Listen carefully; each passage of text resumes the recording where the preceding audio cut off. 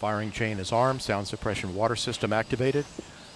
T-minus 13, 12, 11, 10, 9, 8. Go for main engine start. 6, 5, 4, 3, 2, 1.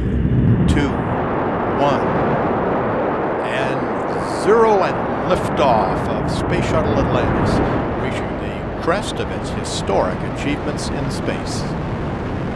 Houston, Atlantis is in a roll. Roger, roll, Atlantis. Houston is now controlling.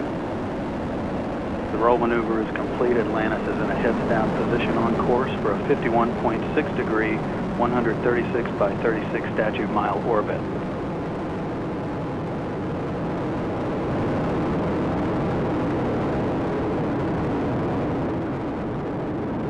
The three main engines on Atlantis have now been throttled down to 72% of rated thrust as the orbiter prepares to pass through the area of maximum dynamic pressure on the vehicle in the lower atmosphere.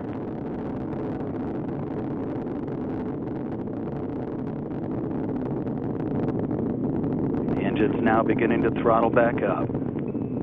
Atlantis, you are go at throttle up. Copy, go, throttle up.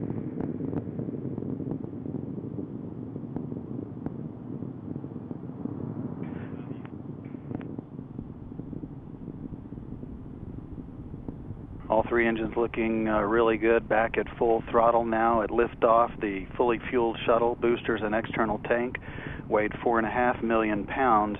It now has burned half of that liftoff weight in propellant.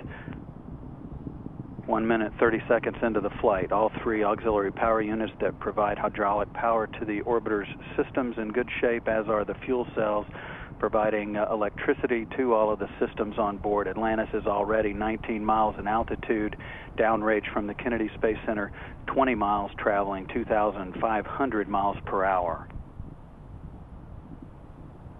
Coming up on staging, the point at which the twin solid rocket boosters burn out and separate from the orbiter.